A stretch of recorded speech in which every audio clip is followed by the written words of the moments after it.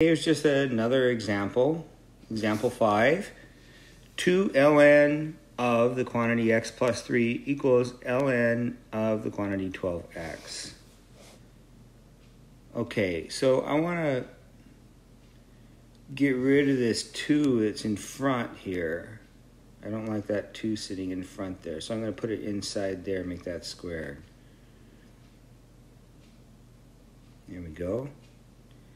Now, I can raise both sides to the ln power, or I can compose both sides with a exponential function base e. Like that. And then the e to the ln will cancel on both sides. And I get x plus 3 squared equals 12x.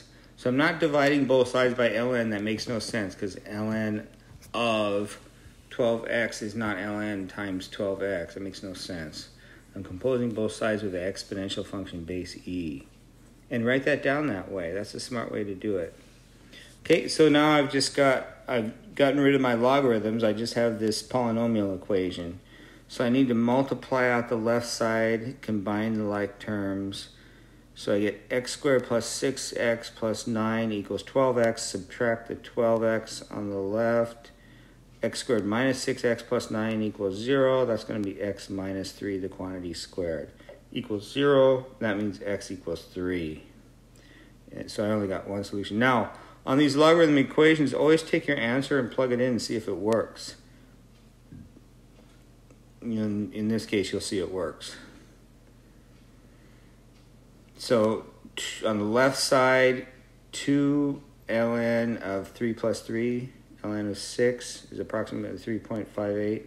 On the right side, you have ln of 36 when you plug in the 3, which is the same. Okay, so you should check these, because sometimes these logarithm equations will give you answers that are not real answers. They're spurious answers.